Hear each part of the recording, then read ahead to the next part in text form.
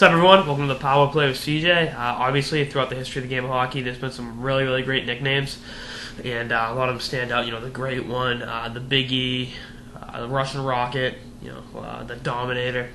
But my favorite nickname in the history of hockey goes to Iafrate, former Washington Capitals, Boston Bruins, San Jose Sharks, and side up Toronto. Great defenseman, and it was bestowed upon him by Kevin Paul Dupont of the Boston Globe, and it was the Planet. I summed it up because it was all-world talent. He was 6'3" and 240 pounds. He was the heaviest player in the NHL, had the hardest shot, and was the fastest skater. That's something you'll never see again. And it's too bad he suffered as many injuries as he did, because he could have been one of the all-time greatest defensemen ever to play the game. He had 3 20-goal seasons. He could tee it up and just rip it. He was an exciting player to watch. Career high in points was 66, achieved with the Capitals, 92-93. He obviously had that great line as a Bruin. He had 2 goals in a game, and instead of going for the empty netter at the end, he wrapped it around, and he said empty net goals are for derogatory phrase for homosexuals. Pretty blunt saying. And he was one of the greatest personalities when he played the game. He had a full mullet. He had tattoos all over his arms. He was out partying, drinking vodka, smoking cigarettes. Just a great personality. Blasting heavy metal music. And because of Iafrate, he actually named the show pretty much in honor of him.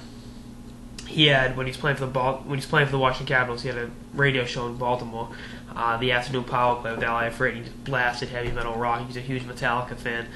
He's obviously not dead yet.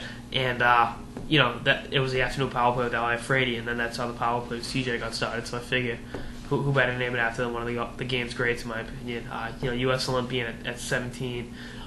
He was just one of the best players USA Hockey's ever seen. Like I said, it's a shame that he got injured as much as he did later in his career because of his all-world talent. As Dupont said, he is one of the greatest, probably the most talented defenseman this country's ever seen. Obviously, Brian Leach is great and all that, but in terms of just an all-around game and having a great personality and compliment it, the Planet was the one.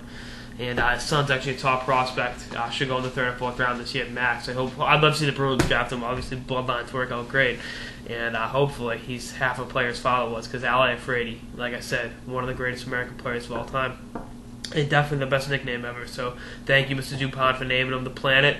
And that's all I got for this episode of the Power Play with CJ on why the Planet for Iafrate is the greatest nickname in the history of hockey. Stay tuned for more episodes throughout the playoffs. Later, guys.